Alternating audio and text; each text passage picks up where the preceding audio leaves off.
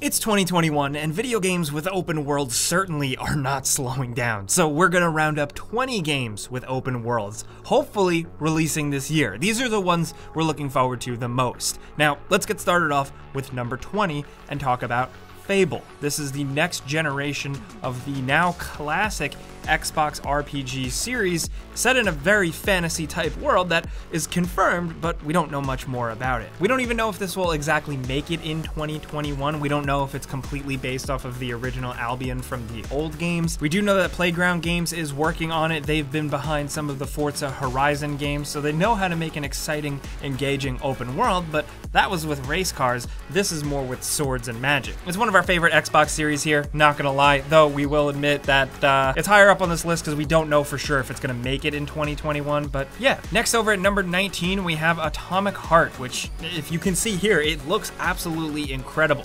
It's been recently shown off with new ray tracing graphics, and it's this weird concept for a game. It seems like it's going for Bioshock, System Shock vibes in terms of RPG and just weird creative world. This one taking place in some sort of weird futurist Soviet Russia thing. But interestingly enough, this game is going to be build open world, which is very different from something like a Bioshock or a System Shock. So we're very curious to see how this is gonna work out. This game, overall though, open world or not, looks super cool. It looks violent, it looks weird, mysterious, even a little scary. Cool sci-fi stuff going on. So honestly, we've had this on our radar for a while, and we're hoping 2021 is the year where it comes out and blows everyone away. Now, over at number 18, speaking of things hopefully 2021, Biomutant. We've been talking about this game for years and probably put it on our open world game last year, but this thing has been delayed and delayed and delayed, and that's a shame because it looks really cool. This is a big open world action RPG where you make your own little critter and you go out on an adventure. The action and combat style looks really intriguing and engaging, and just the world they're building here just seems a bit different than your average open world video game, so that's why we've been most intrigued, and we hope we see this sooner rather than later. Next, over at number 17, let's talk S.T.A.L.K.E.R 2. For you PC gamers out there, you probably know that S.T.A.L.K.E.R was an incredible franchise and really just changed the way we thought about some PC FPS RPG games. This thing was tense, it required thinking, it was a little scary, and it was just really cool and engaging, and we're happy to see the series make a triumphant return. We've gotten little glimpses here and there, some graphical showcases, some screenshots, some concept art, but we don't know too much about it, but we can presume it is in a somewhat open world. If you're once again wandering the post-apocalyptic landscape, we can't wait to see how that goes. We've seen a lot of irradiated wastelands in video games, but S.T.A.L.K.E.R is always different, and we're hoping that in 2021 it can come out and stand out once again.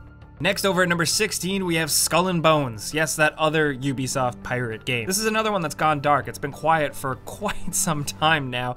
Maybe it was rebooted a little bit in development. Maybe they've reworked where they're going with it, but we do know it is some sort of swashbuckling adventure, seemingly with multiplayer elements. And of course, when it's a pirate game and you're sailing the open seas, that open seas can really be an open world, and we're hoping this is cool. Ubisoft has done pirates pretty well before. Assassin's Creed Black Flag was awesome if you were a fan of pirates. And if you take that and you combine it with something like some elements of Sea of Thieves, which sounded like what they were going for, Skull and Bones could be pretty awesome. Considering this has been worked on for a while, we're really hoping this open world game shows up in 2021, man.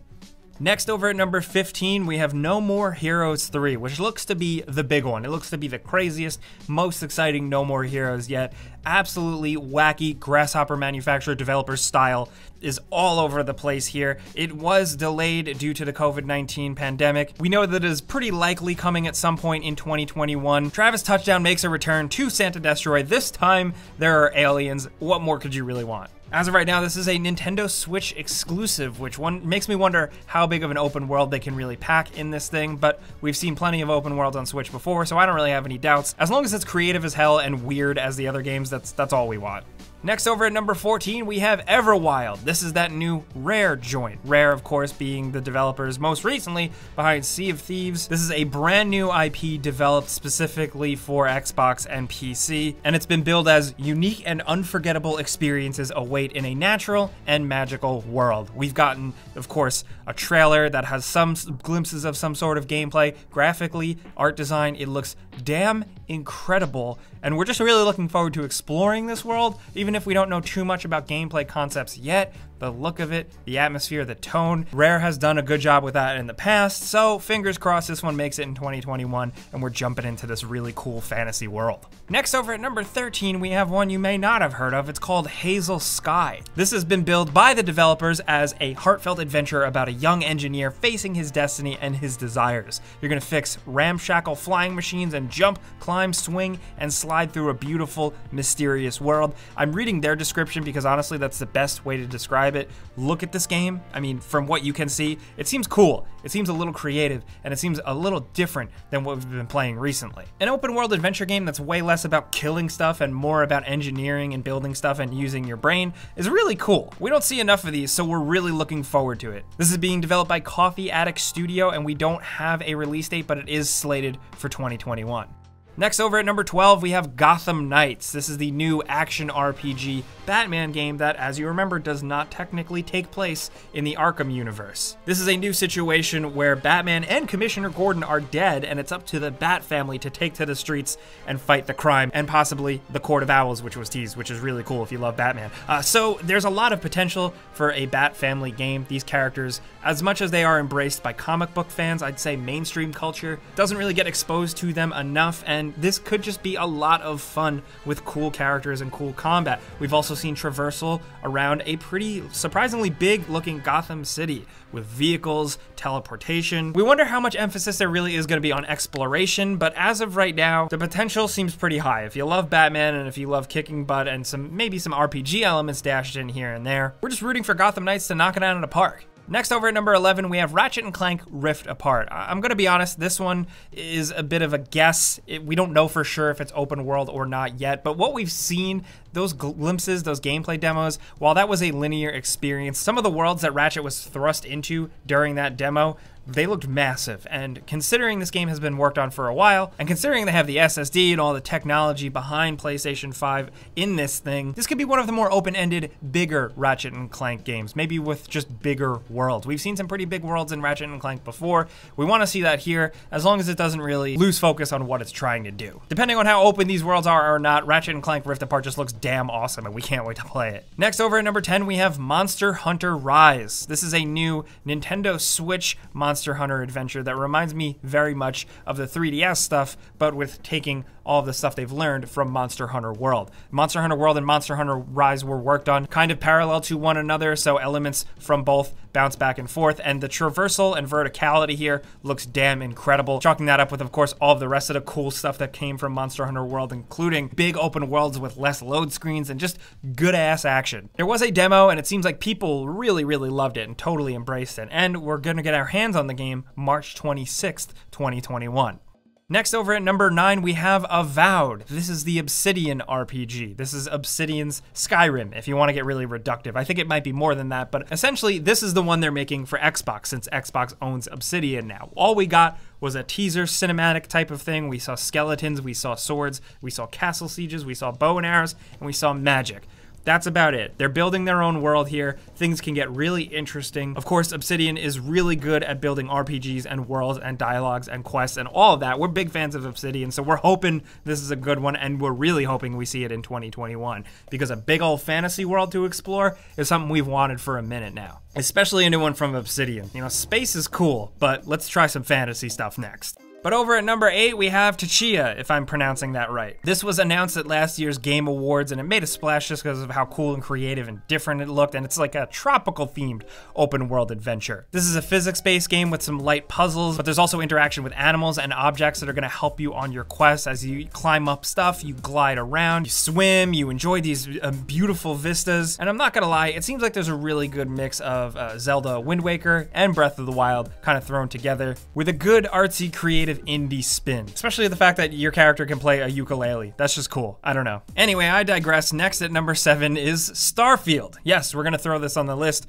We would love to see it in 2021. Maybe it's wishful thinking, maybe it's not. Starfield, for those of you that don't know, is the next Bethesda game, you know, the creators of Skyrim. Now, they have come under scrutiny in recent years by some fans with some moves they've made, but I'll put that aside and just say, hey, Starfield seems like a game that they really want to make. A cool, creative, new sci-fi RPG thing where I'm assuming it's going to be open world because it's space, and most of the time open space we consider open world. And it's new IP from Bethesda, who's kind of just been working on Elder Scrolls and Fallout franchises for a minute now, so it's nice to see something new from them. How big is it going to be? We don't know. When is it actually going to release? We don't know for sure, but we know this is coming well before the next Elder Scrolls, so hopefully we see it this year. Next, over at number 6, of course, we have Elden Ring, the next From Software game, the long-awaited From Software game. The game that they announced, and then that was it. They left us all hanging, and every single time there's a game event or new bits of game news, we think it's going to be an Elden Ring announcement,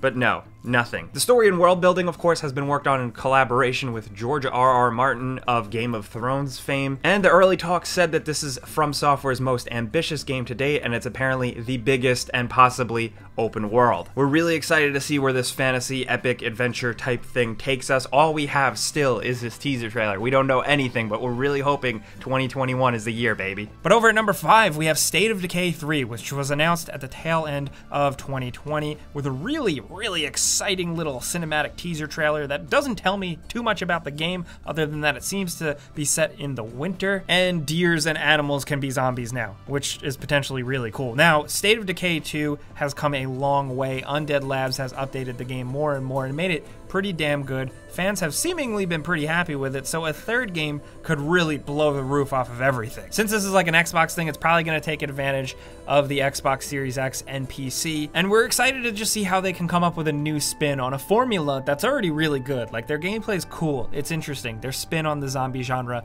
has been noted, but how can they shake it up? We're hoping State of Decay 3 does something, and we're hoping we see it this year. Now over at number 4, we have Dying Light 2, another open world zombie game, one that has been delayed indefinitely, but we still think we're going to see it in 2021, maybe towards the end, but still. This game was shaping up to be absolutely incredible with a big, massive world, set seemingly many years after the original Dying Light, where things are even worse, little micro communities are popping up.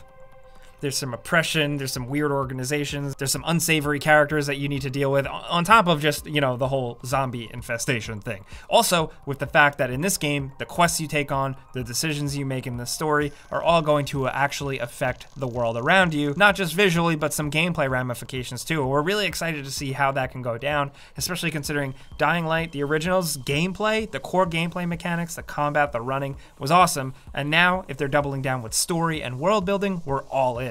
Now down to number 3, we have Breath of the Wild 2, another one that's been quiet for a little while at the time of making this video. It was announced, and then that's it. We gotta see it in 2021, right? Considering Breath of the Wild was very much open world, we're gonna assume that Breath of the Wild 2 also is. There was a rumor early on of like some co-op multiplayer type of stuff between Link and Zelda. Who knows if that's actually gonna be a thing? What I'm just excited for is like the actual world and concepts they've built, the story and everything going on between Breath of the Wild and the Hyrule Warriors games is pretty sweet. So where are they gonna take it in Breath of the Wild 2? I don't know, man, but I'm willing to sign up. Next, over at number 2, we have Far Cry 6, which has been delayed, but we know it is coming in 2021, and Far Cry games are of course open world as hell, and we assume that 6 is going to be no different. This time around, Giancarlo Esposito is the main villain. You may know him as Gustavo Fring from Breaking Bad or Moff Gideon from The Mandalorian, and he's a perfect fit. Cool, yeah, but what I'm more interested in is the gameplay itself. The game takes place on a fictional island called Yara, and there's a whole dictatorship. That's of course where Giancarlo Esposito's character comes in, and you apparently play as a guerrilla fighter who is attempting to bring it all down. And this new game world, which is inspired by Cuba, is said to be the largest Far Cry game world to date, which is pretty interesting, especially considering that they've said that a large part of the map is actually going to be a city. So Far Cry gameplay in a city is interestingly enough, and if you add in all the animals and stuff which are coming back that you can hire, and more makeshift style weapons and crafting, with that Revolution theme, this could all be really cool. We were originally going to see this February 2021, but of course because of COVID it has been delayed, but maybe it'll still squeak in this year.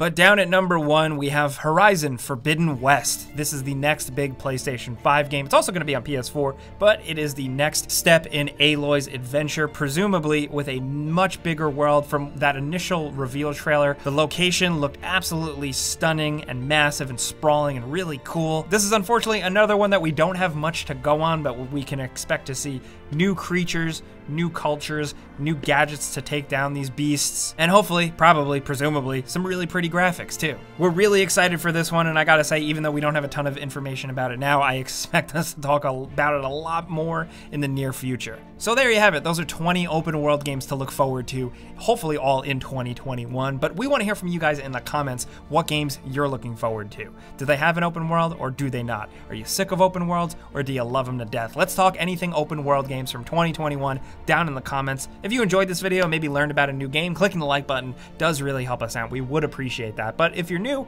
also consider subscribing, maybe hitting that notification bell because we put out videos every single day. But as always, thanks for watching. We'll see you guys next time.